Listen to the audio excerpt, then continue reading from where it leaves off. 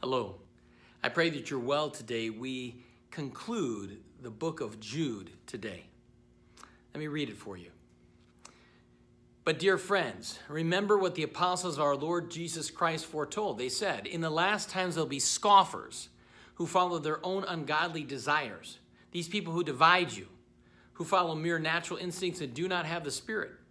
But you, dear friends, by building yourselves up in the most holy faith and praying in the Holy Spirit, keep yourselves in God's love as you wait for the mercy of our God, Jesus Christ, our Lord Jesus Christ, to bring you to eternal life. Verse 22, be merciful to those who doubt. Is there somebody in your life that's doubting, struggling? Be merciful to them. Be patient with them. Be full of grace for them. Be merciful to those who doubt.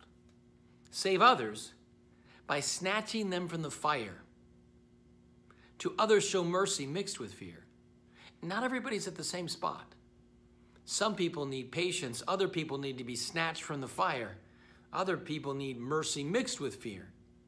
Hating even the clothing stained by corrupted flesh. Who are the people in your life? And what's the nature of their spiritual condition? Who do you need to be merciful with? And who do you need to snatch others from the fire, the dangerous situation? And who do you need a mixture of both? And he goes on to say this in verses 24 and 25. To him who is able to keep you from stumbling and to present you before his glorious presence without fault and with great joy. To the only God our Savior be glory, majesty, power, and authority through Jesus Christ our Lord before all ages, now and forevermore. What an incredible scripture. To God, who's able to keep you from stumbling, who's able to keep you from falling, may he present you before his glorious presence without fault and with great joy. Without fault is in Jesus, with great joy is in Jesus. To the only God our Savior be glory and majesty and power and authority. It's reminiscent of those lists in the book of Revelation in heaven. Power and glory and majesty and authority through Jesus Christ our Lord before all ages, now and forevermore. There are different kinds of people in our life, and they have different kinds of needs. But God receives our doxology, that is our praise, because he's the one able to keep you from stumbling. He's the one who's able to present you without fault and with great joy. And he's the one who deserves glory and majesty and power and authority. Please pray with me.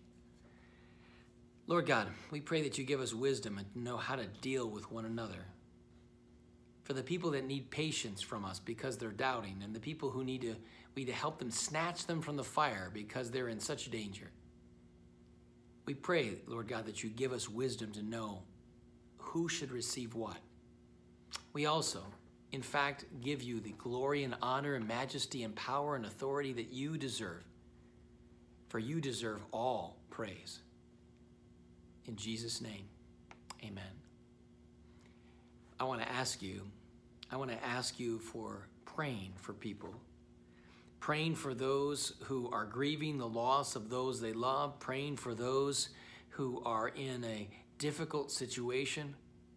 If you want to help, if you are willing to help, we have new ministries happening. Bridge to Home, our homeless ministry, helping those individuals who are on the street go from an unstable situation to a stable situation. How can you help us? You can help us with household goods. You can help us with clothing. You can help us with gathering those kind of things that when the weather turns in about 2 months, maybe 3, that we will need them even more. And we have Morning Star Ministry. Tuesday mornings, a Bible study. Do you have some time for people just to listen to them? Maybe they don't have many visitors at all. Those are some opportunities to express the love of Jesus Christ. We pray for you today. May God grant you his peace and his strength. God's grace.